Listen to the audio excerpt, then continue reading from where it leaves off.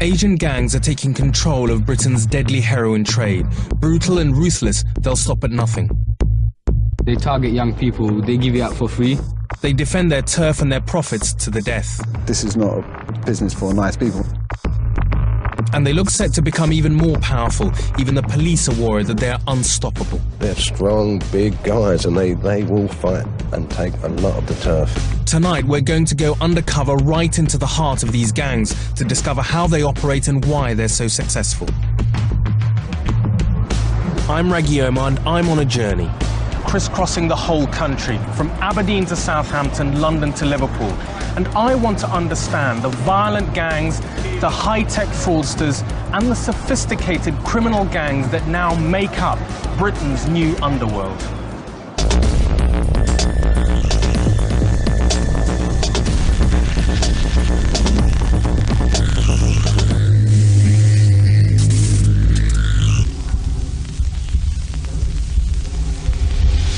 £30 tons of heroin enters Britain every year with a street value of almost £2.5 billion. Until now, most of this has been controlled by Turkish gangs, but their influence is under threat from Asian heroin gangs, Pakistani, Bangladeshi and Indian. We will go undercover to watch these Asian heroin gangs at work. I'll be meeting an ex-dealer who'll reveal some of his trade secrets. I'll speak to the authorities who are fighting to stop the spread of these deadly gangs.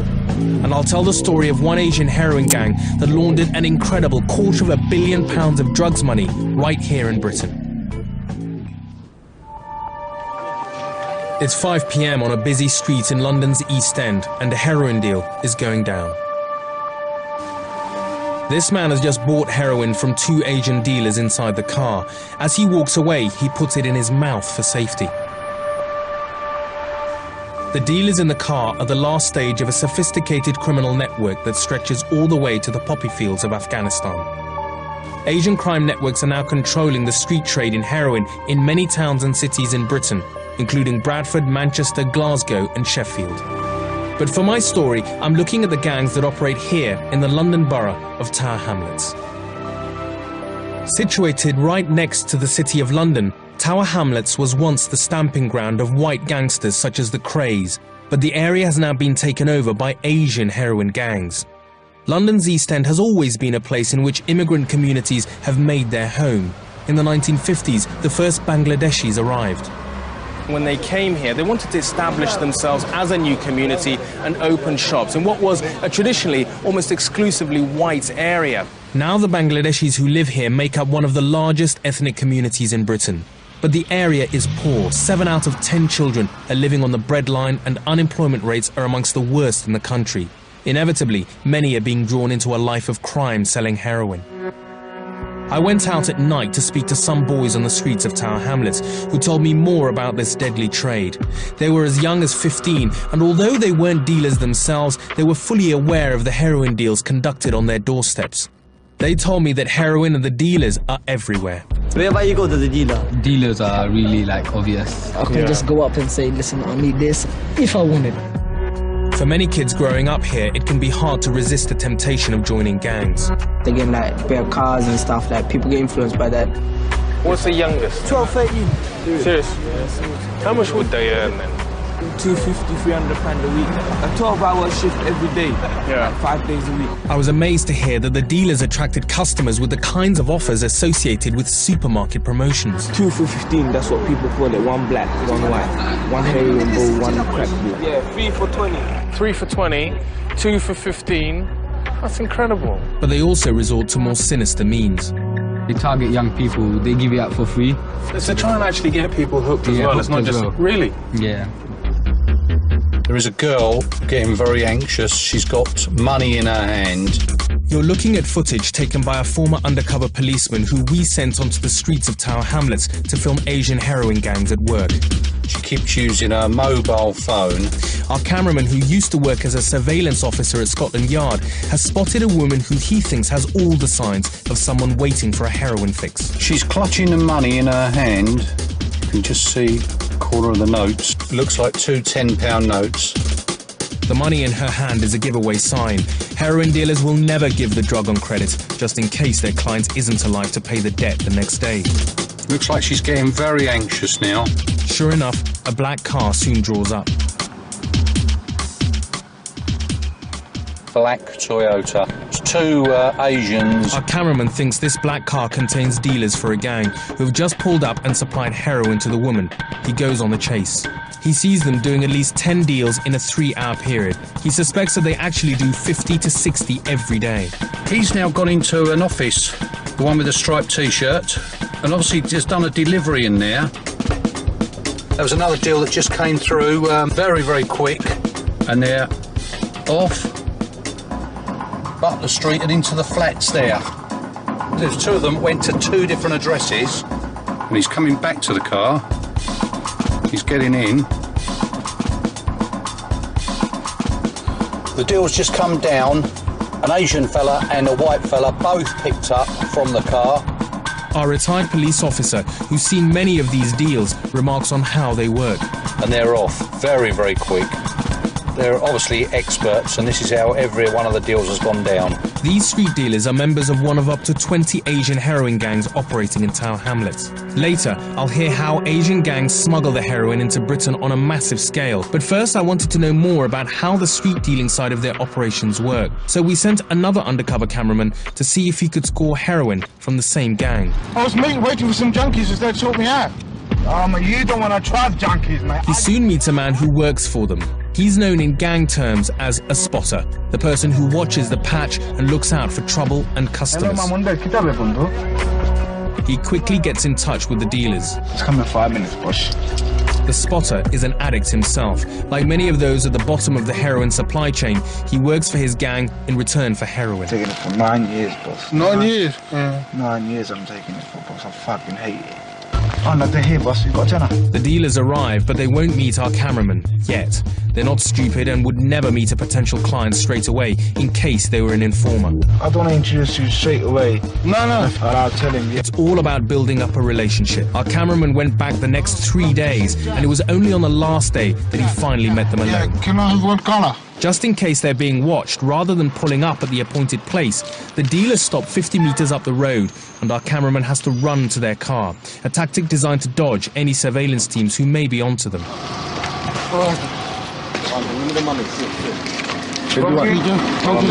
Once again, the deal's done in a flash. We took what we bought to a government-approved lab to be tested. They confirmed that it was indeed heroin, and that like most heroin bought on the streets, it was only 30 to 40% pure.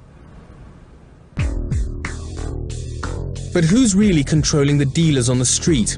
I tracked down a gang mastermind who sold heroin in Tower Hamlets for 4 years before being caught. It's incredibly rare that a major dealer speaks out. Fearing reprisals, he would only talk if we agreed to keep his identity a secret. Like many young men who get involved in this world, he started dealing to fund his own heroin habit when he was only 19.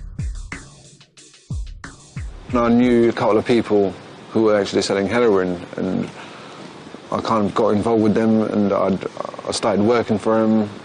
6 months after that, got some money together and started it myself. He soon became a major player. He claimed that he used to control a 5-mile patch, selling a kilogram of heroin a week to 50 customers, making a weekly profit of £9,000. You need to know how to make money. You need to have a business mind anyway. He told me he would ensure his team of 10 street dealers would be constantly supplied, and he would make sure that he was never seen. Someone would call up to me, right, like, I need a reload. That's what they call it. There would be a middleman between me and them. Right. So nothing can kind of put me... Be traced back. Yeah. And like all good businessmen, he knows exactly how to find potential clients. He took me to a local job centre where, incredibly, he used to target customers by handing out his phone number to junkies queuing up for their benefit checks. We knew there was a lot of money to be made here from this actual place itself. You see that phone box there? Normally we get a lot of people calling for drugs really from the job centre. They'd get their gyro, go to the post office, cash it. There's phone box straight outside. Ideal really. Believe me, when it gets busy you can't really even sit down and have a break, you know, everything's on the go. As he told me more, I felt I was talking to a company manager rather than a heroin dealer. So organised was his business that the street dealers even had expense accounts. They'd be able to spend around about, say, £20 each per shift anyway, on, say, cigarettes, food, whatnot. They also have another £10–15 to maximum £20 for petrol. As long as I got the receipts and I know the money's not going into the pocket. It's the amazing thing is just sort of one side of it is almost like a sort of an investment bank. Yeah. I mean, there are expense accounts, there are receipts, there are, you know... We try and give people, I mean, you know, a chance to kind of, as well as myself, to make money anyway. Everything's there for you. I want you to do well. But he told me the kind of things that would happen if people got out of line. You'd start inflicting pain on him, i.e. a razor blade, you know, just kind of brushing against the skin and all that, to punching, to stubbing cigarettes out on him, and, you know, you'd even tie him up sometimes.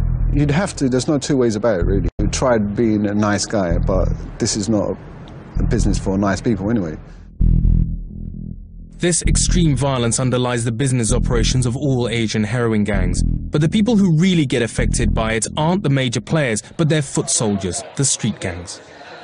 I went to talk to some boys of the Brick Lane Youth Development Association, which works with the youth of the area to help them get out or keep out of gangs. There's no gangs without drug dealing. The drugs bring in the gang, the drugs bring in the violence.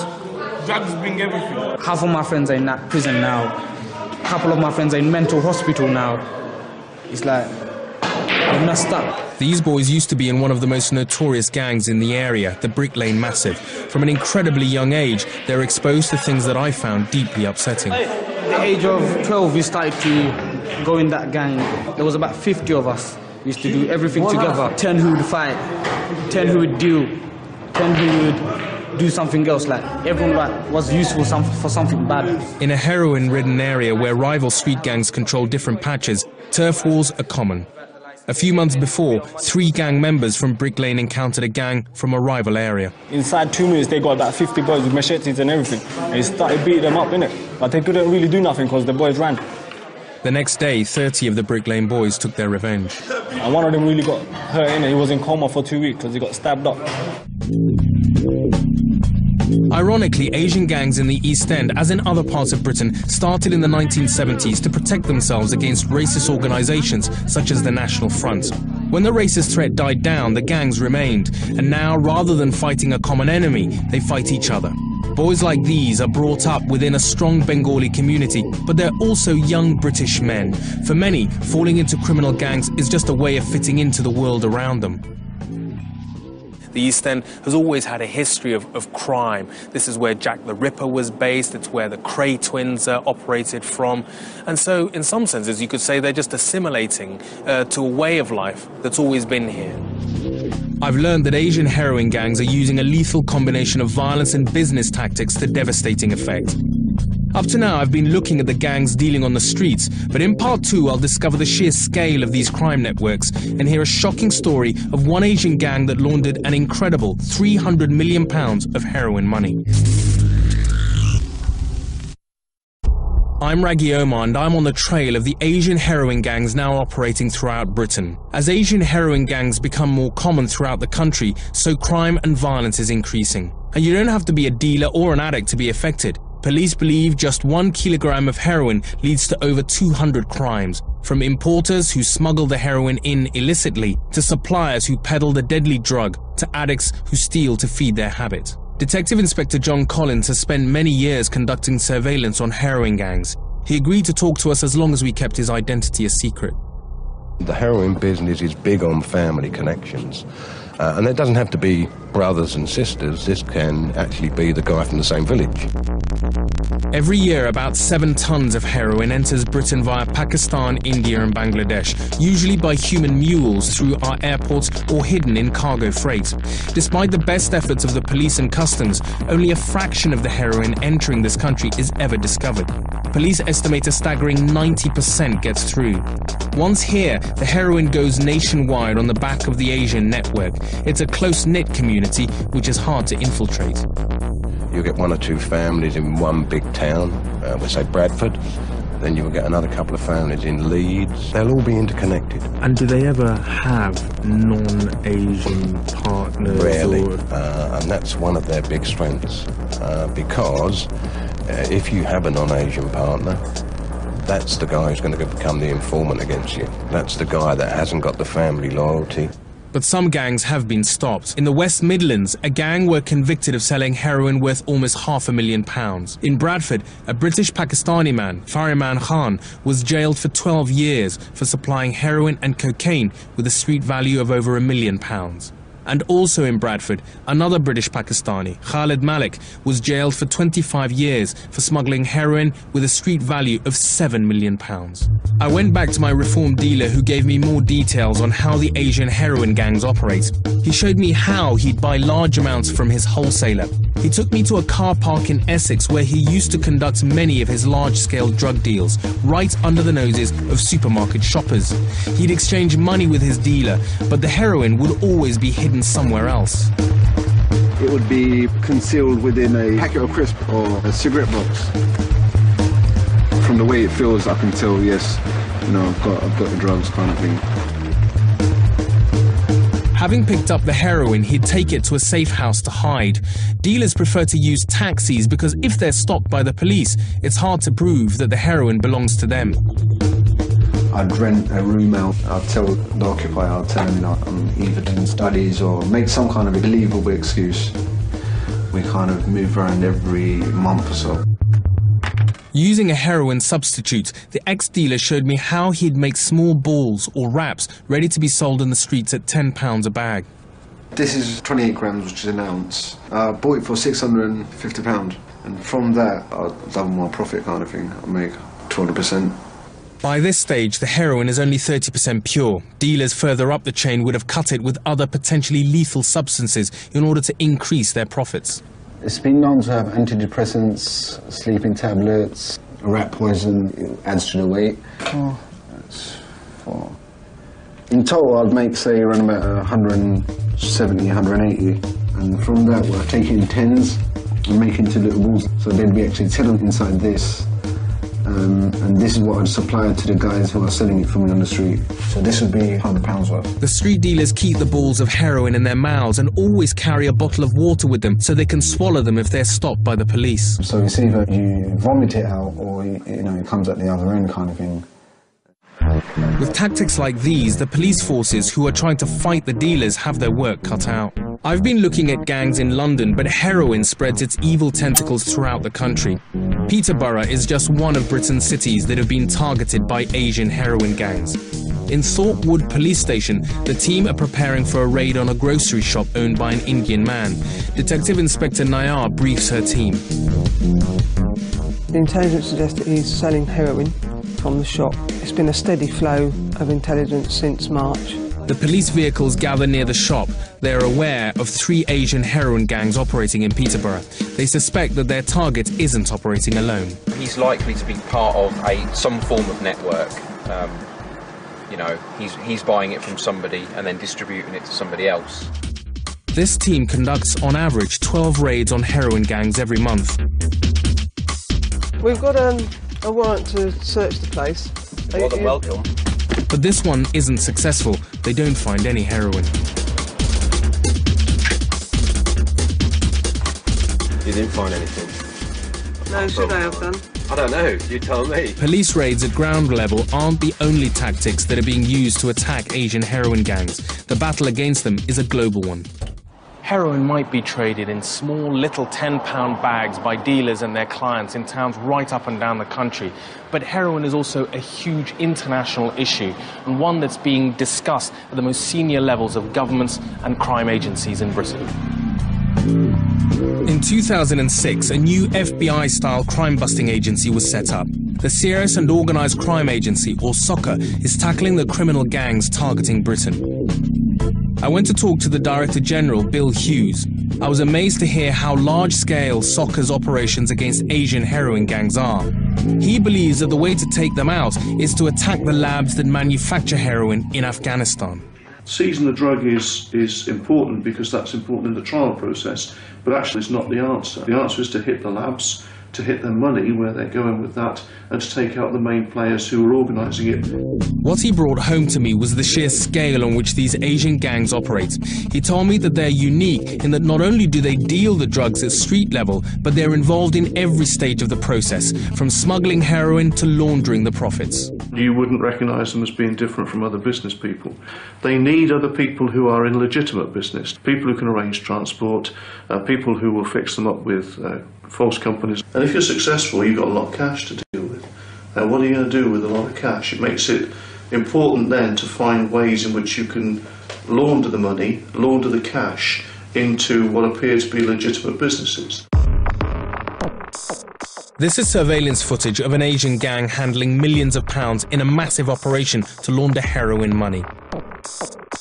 Revenue and customs officers were watching a heroin trafficker when they saw him handing over a holdall of cash to a man in a car.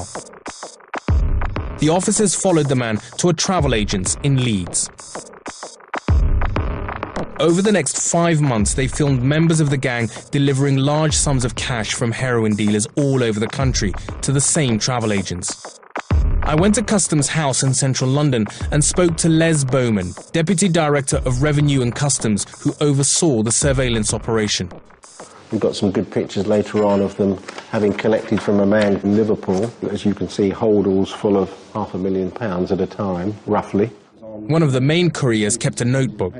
Just as an example, between the 3rd and the 4th, that's how many deliveries or collections he made to Ramzan. 2, 3, 4, 5, 6, 7, 8. And that's just over £1 million. Good God. In 2 days.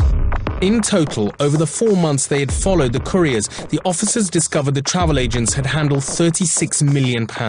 And that wasn't all. They found that 2 other travel agents were involved. All together, between the 3 of them, we reckon it was about 330 million that they laundered. 330 million? Yeah. This case astounded me, but I realised that this was only scratching the surface. This is just a snapshot of one end of the chain, isn't it? It is, yeah. I've discovered that Asian heroin gangs are bigger and more powerful than I had ever imagined. They've taken on the criminal ways of British society, and by applying their own particularly Asian approach, have become masters of their trade. The success that Asian gangs have had has drawn on the strengths of the community itself, its business acumen, and the fact that it's a close-knit society with links stretching from east to west, making it very hard to penetrate. And with the huge amounts of money involved, it's only more likely that more Asian gangs and more people within the community will be drawn to this hugely lucrative market.